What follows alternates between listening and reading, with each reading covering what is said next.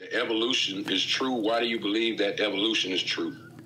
Because all of that's where the evidence points. It's the only explanation that makes any sense in light of the evidence. Of evolution being true? Yeah. Okay, why? Okay, so this is my question. Why do you think we evolved? Do you think it's us evolve, or do you think it's the machines or the technology that we've made evolve? Because we're separate from our technology. We have nothing to do with our technology. You can do anything with technology and machines, but it's got nothing to do with technology. It's just us. It's got nothing to do with technology. It's us as living organisms. We are the modified descendants of other hominids that weren't quite Homo sapiens. They were something else. And they're the descendants of something that was a little bit different and a little bit different and a little bit different all the way back. Okay, so us evolving, if we had to evolve, do you believe that man just killed without will, like, you know what I'm saying, millions of years ago? And I mean, do you think that they just killed each other without any kind of law or anything like that? I mean, I guess laws are inventions. Like, that's something that we come up with. You know, a pack of hyenas will kill a lion, and it's not because there's a law that says they're allowed. They don't have stand your ground laws. It's just what they do. So this is my question. If we've evolved, why do we still kill each other? Well, because we're very perfect we're very imperfect individuals. I mean, why would us evolving mean that we don't do that? Okay, because to evolve means you believe in life. We wouldn't still be doing the same thing millions of years ago if we've evolved, right? No. So, I mean, like, if your point is, like, if we evolved, then how can... Because humans are terribly flawed, and if we're the product of evolution, well, then how can we have these flaws? Wouldn't it make us perfect? No, because I mean, by that logic, I could say, why do we die? You know, why don't we just live forever? Well, we don't have to live forever. In biology, the only thing that matters is if you reproduce, right? If you reproduce and have offspring, you have won the game of life. And so we can afford to have all these other unfortunate qualities as long as that is what the end result is. Like elephants, if they live too long, their teeth fall out and they can't eat anymore and they starve to death. That seems kind of dumb. However, that doesn't happen until they're very old, well past the age of reproduction, and so it doesn't really affect their long-term survival. It affects the ability of the individual to live forever, but it doesn't affect the ability of the species, the group, the population as a whole to continue producing new individuals and then survive on. Because evolution, you have to think about it in terms of populations, not just one individual. So that's what I'm saying. So if we've evolved, and what you just said, if I got to think of it as evolving all together, then that means we haven't evolved, because we still murder. We still do the same things that we do. Instead of taking like life as a whole and accountability, that means we wouldn't kill each other. We will all be evolving. We will all have the same like thought process of looking at life instead of, okay, I'll take this man's life because I don't believe he's worth living. Right. So how is that? What you're explaining is basically culture, and natural selection doesn't act on things like that. So, for example, we have the ability to speak, right? Because we have vocal cords and all of those things. Now, natural selection can favor individuals who are better able to speak, or who are better. I shouldn't even say speak.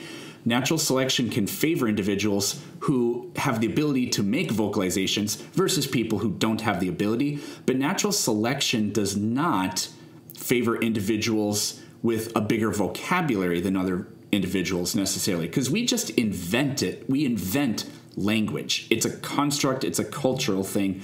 So natural selection can't act on it. Now, natural selection can act on like aggressive behaviors and things like that.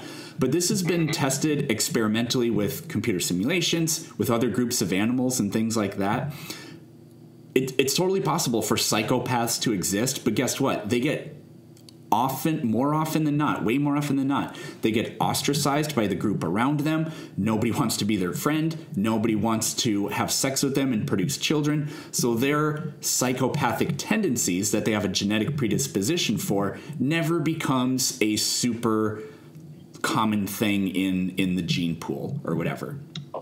Okay, so, all right, and I'm just taking from this what you just said, natural selection and our vocal cords and all that. Okay, why do you say we created language? Why do you think we created language?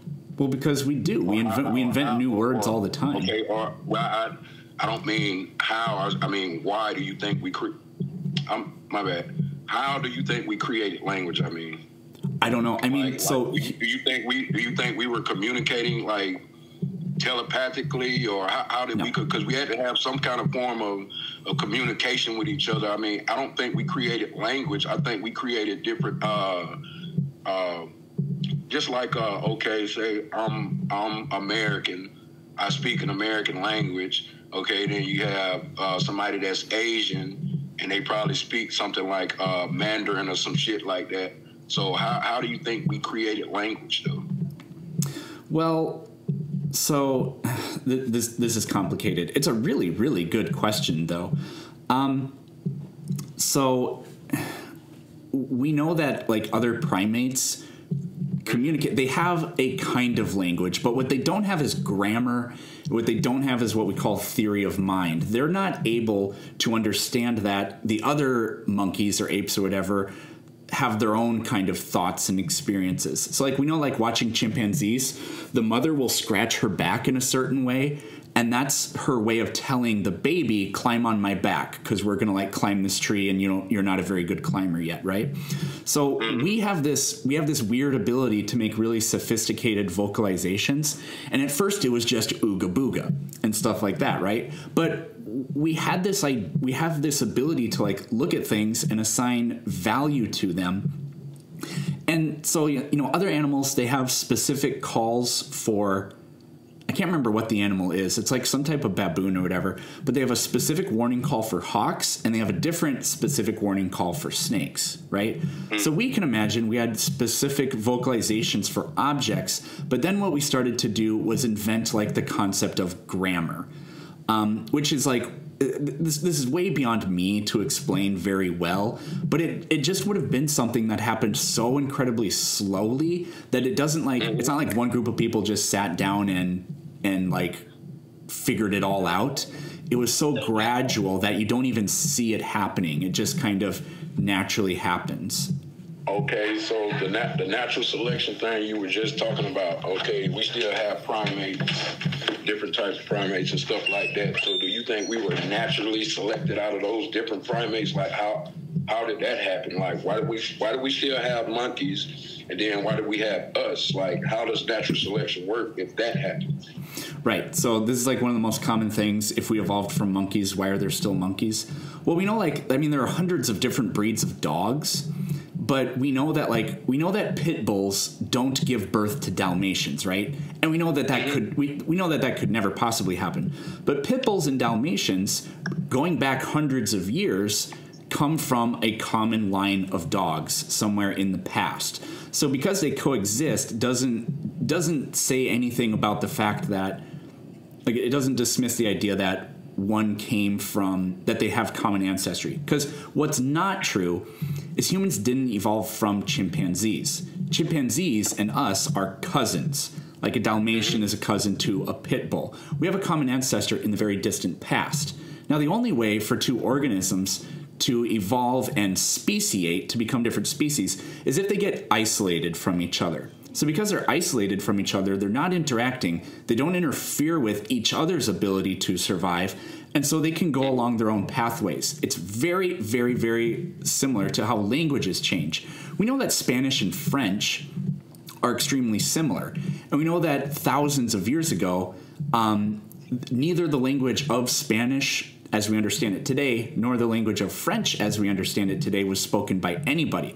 There's a group of people that spoke a similar language. And then people moved into the area of France and started speaking a little bit differently.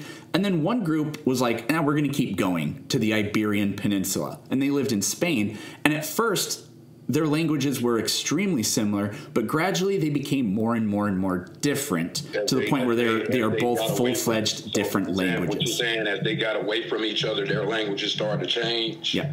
Yep, that's just the natural progression of things. And it's the same with species. We have translocated species to different regions, and we see that very quickly their anatomy changes in drastic ways. And if we let them sit for many, many, many hundreds of more years, because these things take a long time, we'll see full-fledged different species pop out. Okay, I can agree with that.